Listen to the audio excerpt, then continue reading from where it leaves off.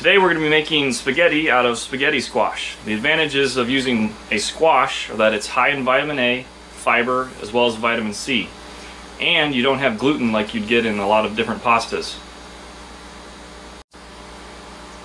The first step is to cut the spaghetti squash lengthwise. Next, you scoop out all of the excess seeds.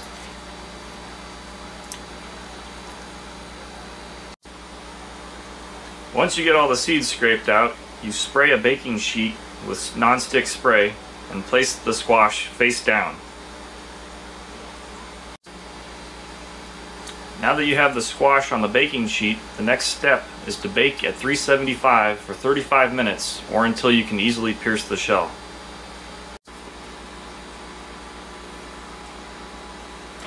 After you've baked your squash for the needed time, ours took a little bit more than the 35 minutes, but once you can pierce the shell with your fork, they're ready, and then you can begin to scrape the spaghetti.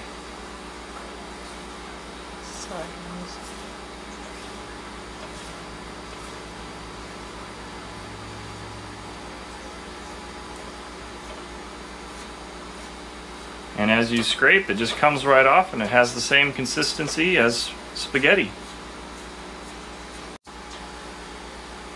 When done, serve as you would spaghetti. We chose to use alfredo with chicken and mushroom. Enjoy.